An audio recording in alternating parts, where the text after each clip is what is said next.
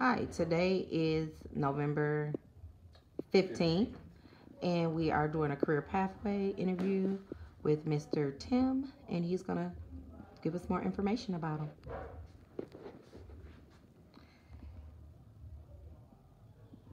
So, Mr. Tim, what is your career? My career is a variety of things. I am a carpenter by trade. I am a current business owner. I am a teacher, a trainer. So I am a carpenter. Okay. How long have you been in your worker field? I've been in this field for close to 40 years. And what led you to this field?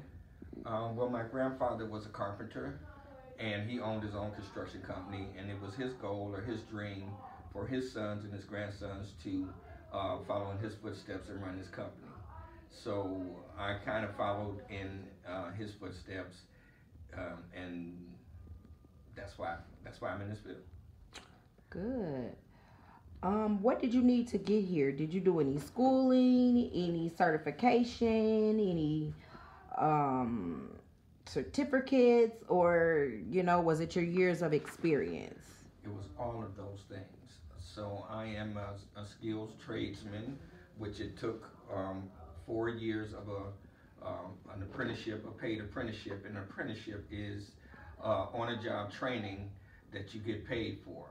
So you start off at a pretty good wage. It's a union term, but you start off at half of what the journeyman's, which is the top. Um, I guess that when you finish your schooling, you will become a journeyman. You get half of what they make when you start an apprenticeship. So that's 4 years, and then um, you do your schooling, your book work and class work, like college work at night, and you work during the day.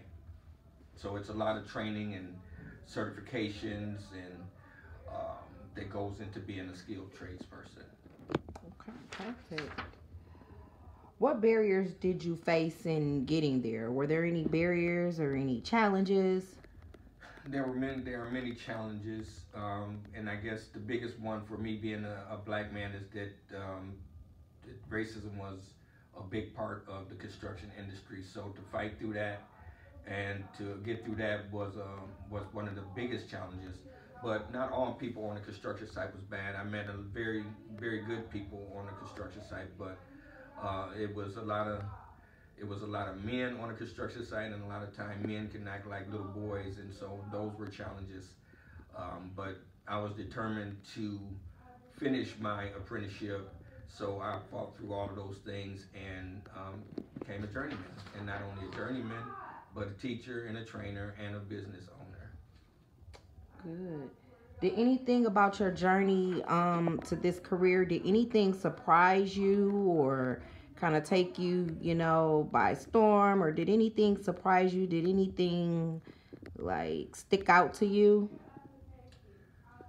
Well, um, yeah, I guess one thing that surprised me is how dangerous this job could be. So working in construction, you can't take your safety or you can't take it for granted that you can just go to work and come home the same way every day. So you have to be very careful on the job. You got to be paying attention to those around you and things around you. But that's what surprised me is that things could go bad really fast on the job site if you're not paying attention. Okay. Good. What is your biggest success through all of this? What would you say was a big success for you?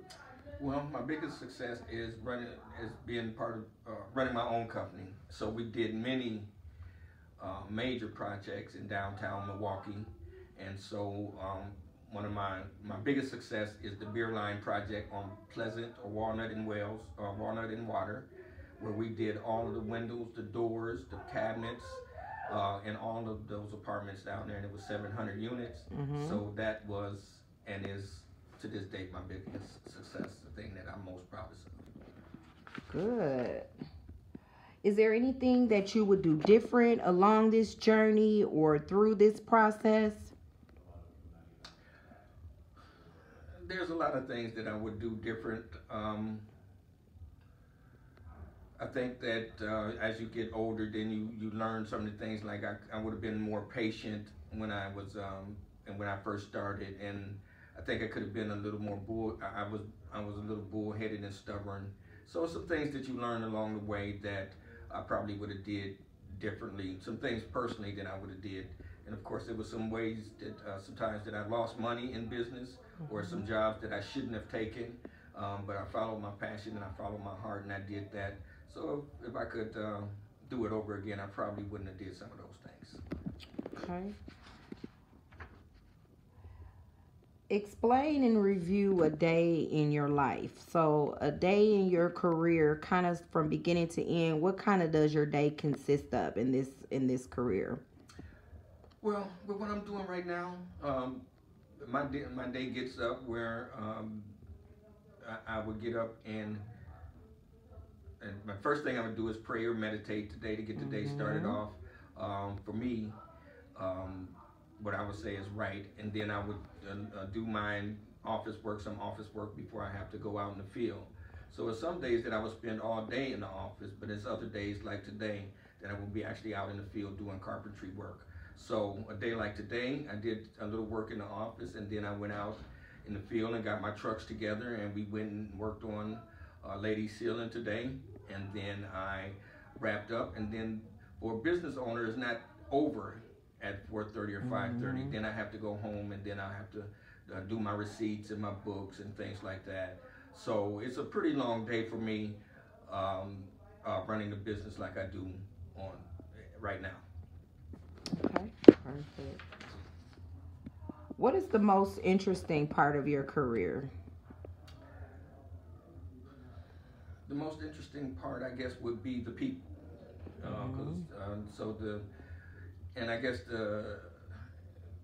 and I would say interesting and because I guess I like it the most would be the training part and teaching and passing on this trade and watching people learn it and get it and not only get it but master it and go on to be successful in it. So that's probably one of the most interesting parts of what I do. Perfect. What is the passion, interest that drives you to keep this career? So what makes you want to do this continuously and daily, and like where do you see yourself in maybe the next 10 years with this particular career? Well, the money is good, to be honest. Okay. So that's what's driving me right now. That's not what always have driven me. So I also want to see my community be built up, and I also want to be able to leave a legacy. So all of those things are what drive me. So right now, in these days and times, there is a lot of money to be made, and I want to make it the right way, and I want to teach other people how to legitimately be able to provide for their families. So those are the things that drive me. Okay. Um, do you have employees? Do you have people that work with you that kind of assist you daily? What do you look for in your employees? Um, I do have employees, and I do have people that assist me daily, and I do have partnerships. So in this industry, you can't do it alone. So and so my main focus right now is teaching and training. So I usually work with newer people into the industry, younger people that want to get into the industry, and teach them the right way to do this. What was the second part of your question? What do you see yourself in 10 years doing this? Do you see yourself doing this in 10 years maybe? No. Or, okay. I'll be retired in 10 years, so that's why I'm going hard at it right now. So my goal is to teach. So in 10 years, my dream job would to be teaching in some college or technical school or doing something like that. That's where I would see myself in 10 years, not actually physically doing the work anymore. Okay, perfect.